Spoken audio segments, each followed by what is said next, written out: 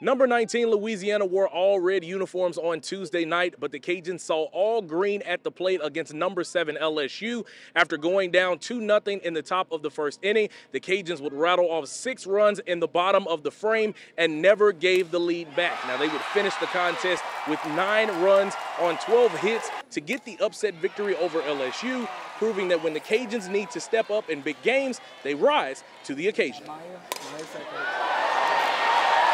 You know, we had to win. Like, we knew in order to host the regional, in my mind, we had to win tonight, just to seal the deal. I just didn't want to leave any doubt. I knew it's opportunity to get a top 5 RPI win at home on our field.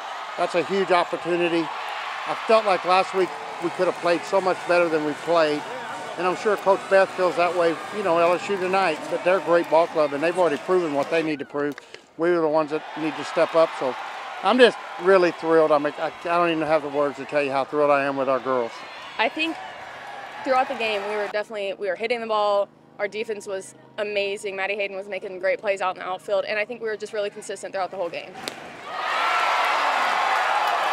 I think it's super important. I think this shows we're right up there with them because they always count us out. Super fun environment. I enjoy playing in front of big crowds like this. I feel like I perform better, and as does the team, as you've seen. Now, with the win, UL gets a slight boost in their RPI to number 14 since the Tigers were 3rd in RPI coming into the game. And based on what Jerry Glasgow has told us, D1 softball has told him that as long as his team continues to play cleanly, they will host a regional here at Lamson. Covering the Cajuns, Jamarcus Fitzpatrick, KATC Sports.